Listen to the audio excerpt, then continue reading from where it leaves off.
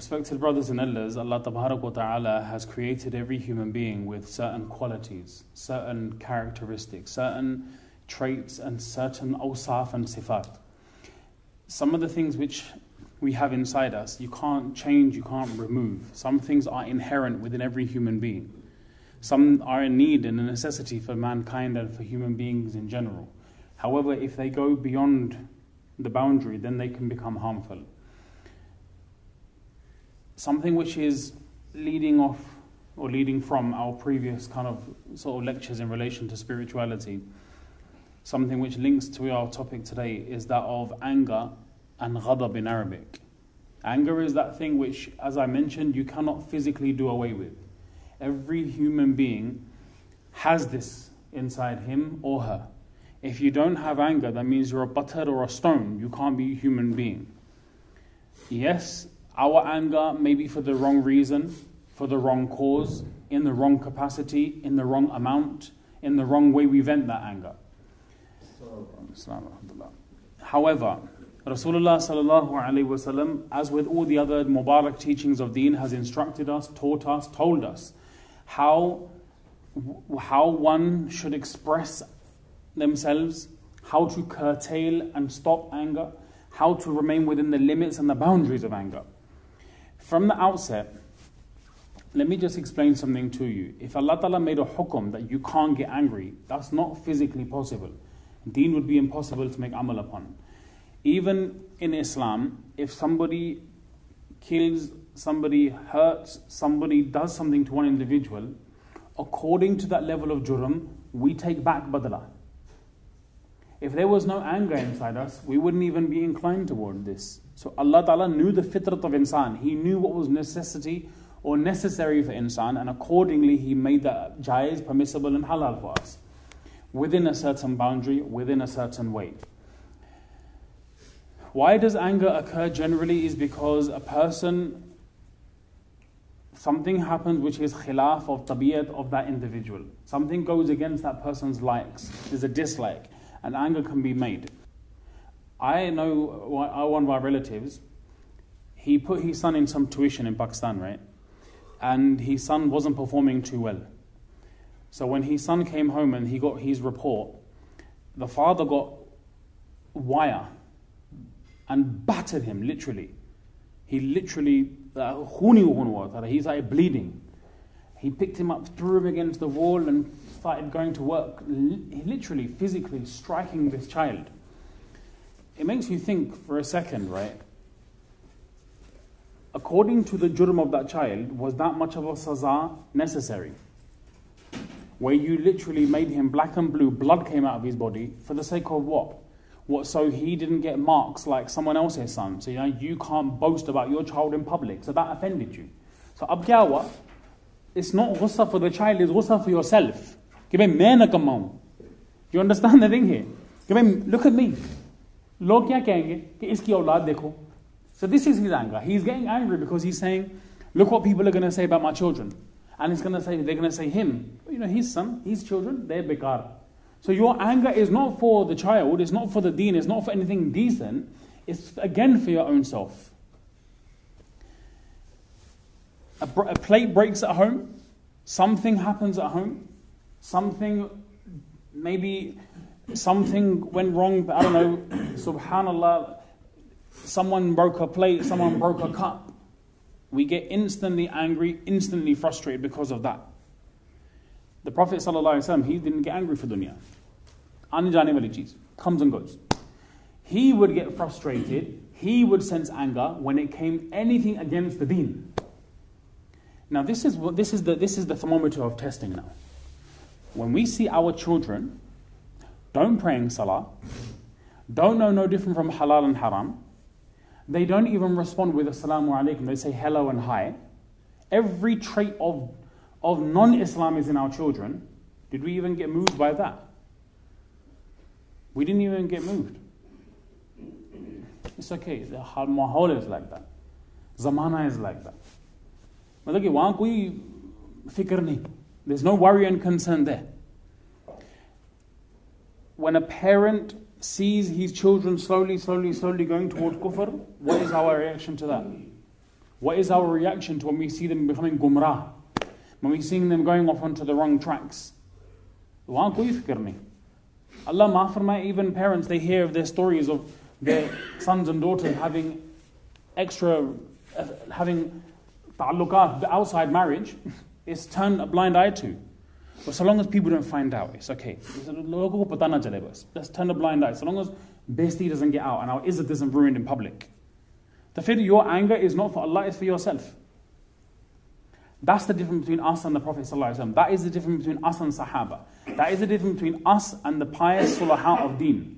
Okay, our anger is for dunya. A child comes home and says, I don't want to become a doctor anymore, I'm sorry. We kick off of us. We come home and find out that the child, because of college, missed salah. It's okay because it's college, it's important. Can you see how our anger is fluctuating? We defend, subhanallah. I mean, I personally have experienced this. A youngster came to me and said, I want to get a job in the bank. I said, brother, in all due respect, it's a riba-based institution. I know the whole world is moving in that direction, but it doesn't mean you have to do it. It's not permissible. Do something else with your math skills. Become a physicist or something. I don't know, get into engineering. But just use something else. Don't do that. Wallahi qasam, the father told me, don't speak to this guy anymore. Don't speak to him. This is extreme. Like, how can you not? This is the modern day we're living in. Okay.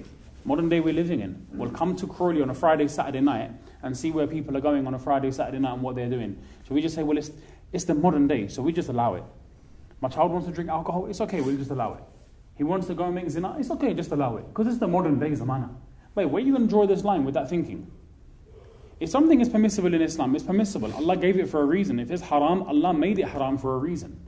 That doesn't mean we close the doors to taraqi or advancement or technological advancement or worldly advancement or wealth. We're not against any of that. We welcome it all. But however, when it's at the cost of losing our deen, losing our Islam, losing our identity, losing what we have dear to as being Muslim, that's where we draw the line. Ab sallallahu alaihi wasallam, his anger wasn't for dunya. Our anger is for dunya. His anger was for deen. Our anger relatively less is for the deen. I'm not saying it's not for deen, relatively less.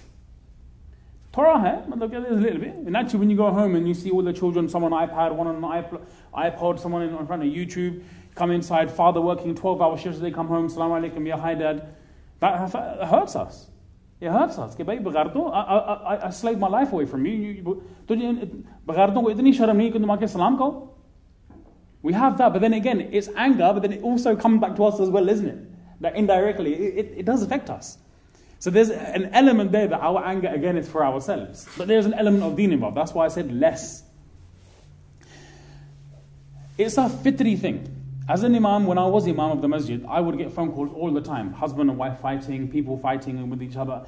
Allah, wallahi, the amount of times I got this phone call, right? Husband and wife fighting, feuds. All the sabab, the whole basis is purely based on anger and ghadab.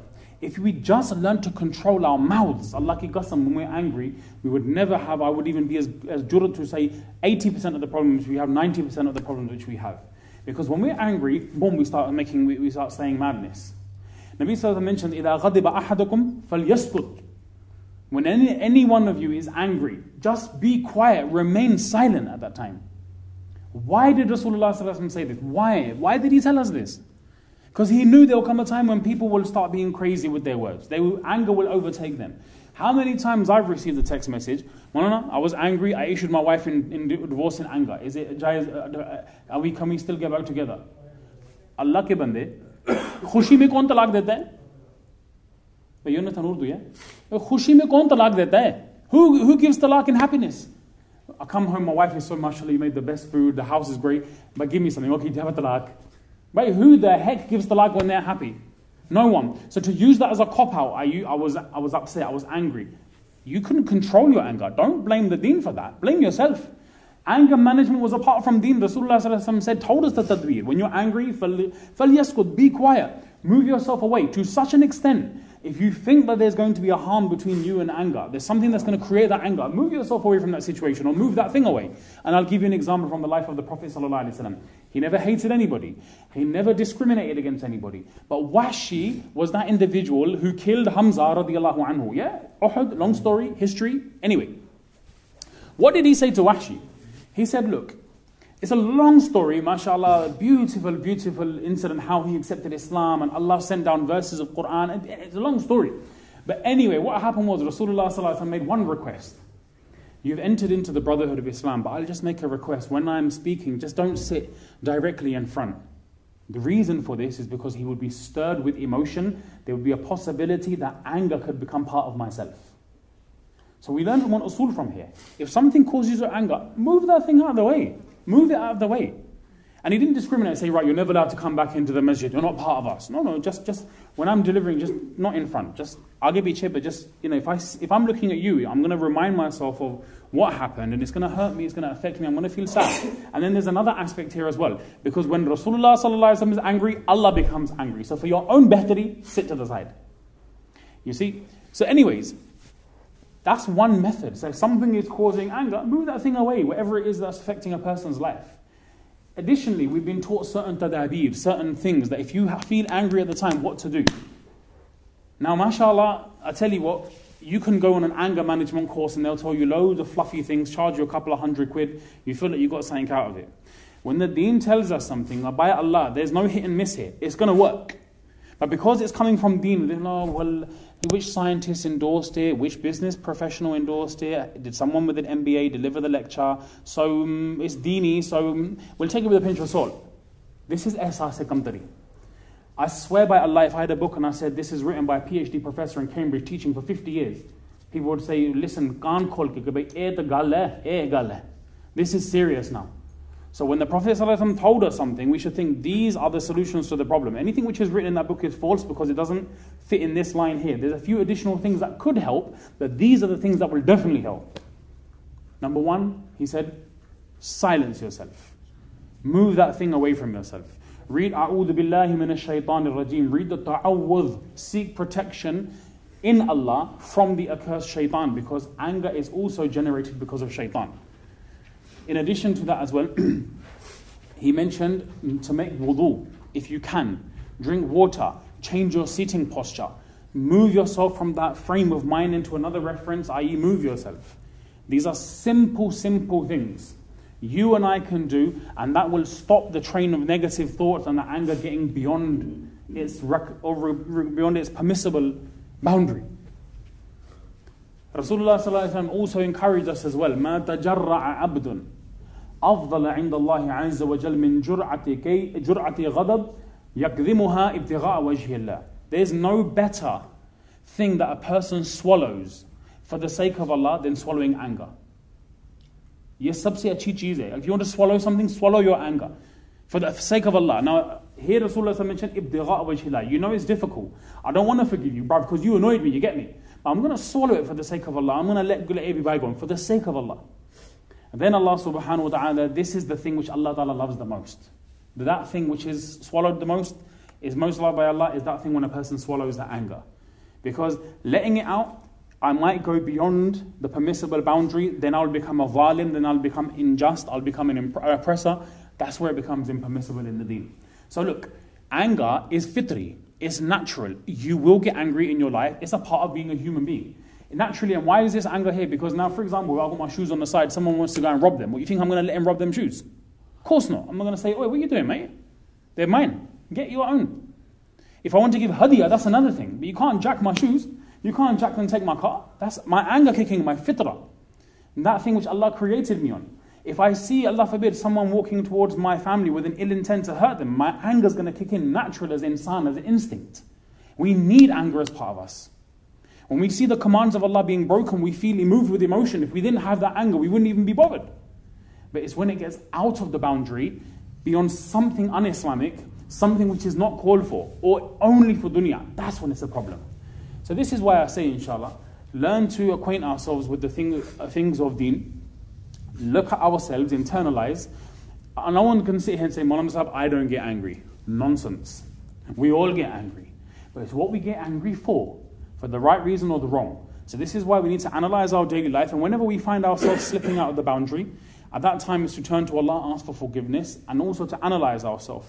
Remove the thing which can cause harm, change our frame of reference, seek protection from Allah. And last but not least, if a person finds it extremely difficult that they keep on getting angry over a certain thing, a person should contemplate on a daily basis and think to themselves, I'm showing my anger here now, Allah Ta'ala on the Day of Judgment can show me even worse. Istihzar. Slowly, slowly, slowly a person will not remove it, but control it. May Allah give us tawfiq inshallah. Subhanallah wa bihamdihi, subhanakallahumma wa bihamdika nashhadu an la ilaha illa ant, nastaghfiruka wa atubu ilayk.